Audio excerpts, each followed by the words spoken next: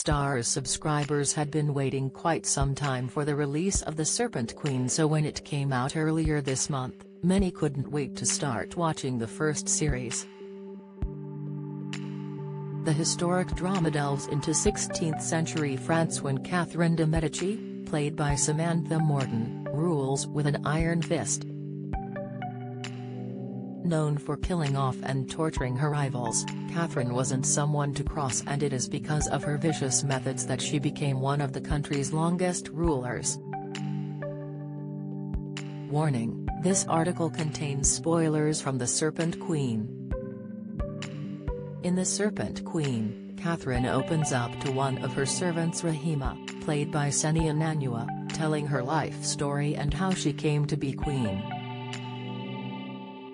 Catherine, Liv Hill, grew up an orphan, but her uncle Pope Clement, Charles Dance, had his connections and ensured she was to marry the King of France's son at age 14. As she got to know her new husband, Catherine did in fact fall in love with him, but it wasn't meant to be, as she discovered he was in love with Diane de Poitiers, Ludovine Saunier, a woman twice his age.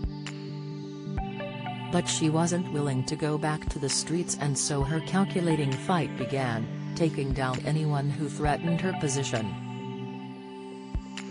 Lady C rips into Sussex Dog and Pony Show after appearance prior to the show's release, Express. Co.uk spoke to actress Liv Hill, who said she could relate to the villainous queen. She explained, "This is what the writer wanted, to show her vulnerability and to show the fact she was a teenager.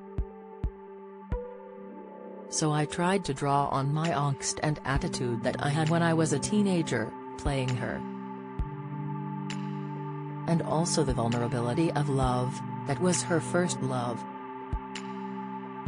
Out of everything that happened in her life, she's had a pretty brutal life. Lots of physical beatings and emotional abuse and manipulation, that's not easy. I think the heartbreak of unreciprocated love is actually the most painful for her." Hill then joked, "And it's the most painful for me." Lady C slams Meghan Markle for posing during royal procession. Royal here's a look at Lord John Grey's wife in Outlander, explainer Outlander star on dysfunctional relationship with Sam Heughan, cast. She added that despite her cruel persona, she could understand her actions at times. She, Catherine de Medici, made some brutal and ruthless decisions, but it came from a place of desperation and survival. And it kind of made me question, how far would you go to survive, and you really don't know until you're put in that position. Like most people have conflicting personalities, she is emotionally intelligent and empathetic and can express love and vulnerability. But at the same time, can be very detached and calculated and make some morally ambiguous decisions. The Serpent Queen will be back for its second episode on Sunday, September 18th. Entitled To War Rather Than to Bed, the description reads, young Catherine begins to learn how to outwit the royal household in order to secure her future after the death of her uncle. Season 1 of the period drama consists of 8 episodes in total.